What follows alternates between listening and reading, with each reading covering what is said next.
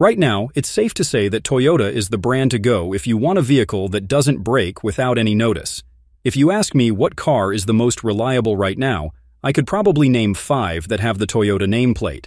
But of course, nothing is absolute in the auto industry, and over the years, a number of automakers have been trailing or on equal terms with Toyota in terms of reliability. Hello everyone, this is Scott from CarlandTV. It's time to get in the front seat. As today, I am going to list a number of car brands that are either close, equal, or subjectively better than Toyota in the reliability department. Before I start, I would really appreciate it if you would push those buttons below. The subscribe button, the notification bell, all of them. I do not require you to do so, but you would make me smile and push me to give you more valuable car-related content on your screen. Now buckle up and let's get back to the video.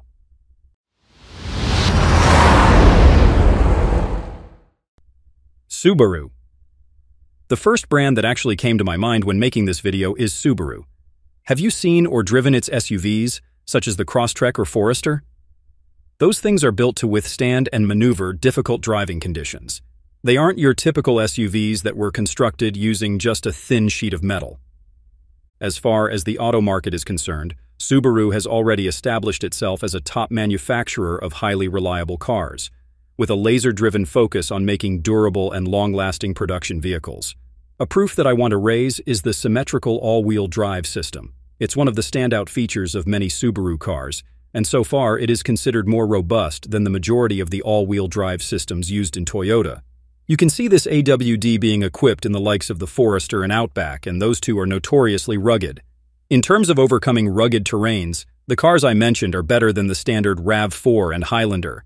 Consumer Reports mentioned that both the all-wheel drive and powertrains of Subaru don't suffer from long-term mechanical issues like many other car brands.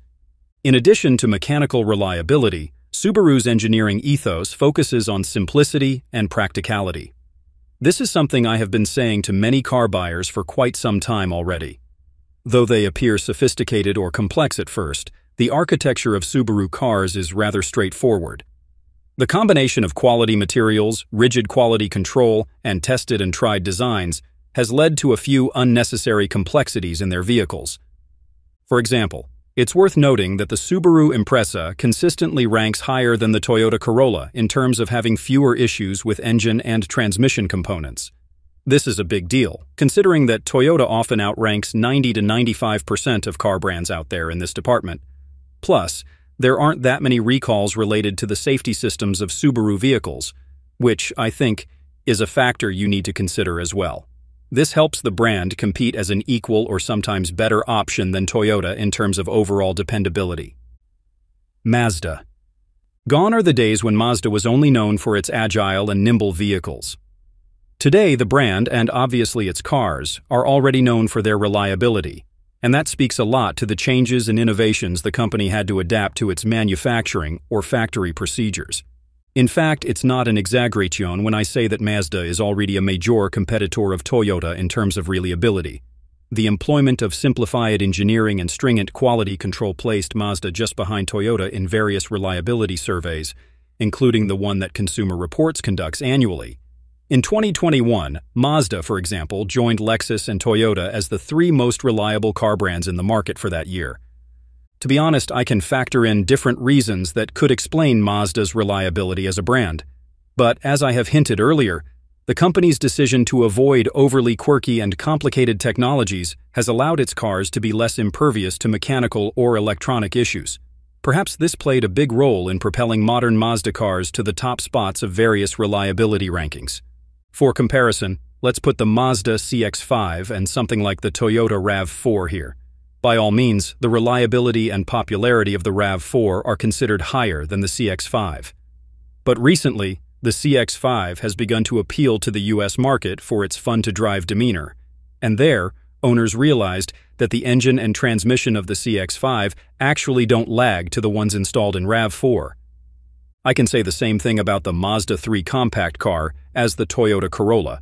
Both are extremely reliable, impervious to mechanical issues, and have strong infotainment and electrical systems, and these things were confirmed by the Vehicle Dependability Study of J.D. Power.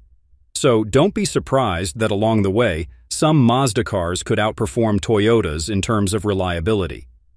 Additionally, I also noticed that Mazda has been focusing on reducing weight and improving the fuel efficiency of its newer cars, and apparently there have been no compromises on their durability. I just hope that Mazda won't mess this one up. Honda.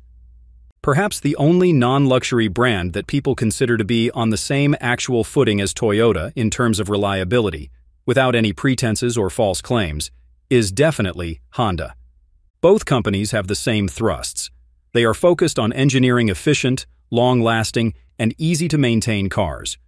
In fact, in a number of surveys and studies conducted by J.D. Power and Consumer Reports, Honda consistently ranks close, or in some cases, slightly above Toyota when it comes to long-term reliability. The engines of Honda cars, especially those fitted with the VTEC technology, are known for their durability and fuel efficiency, which on many occasions tend to outlast comparable Toyota engines.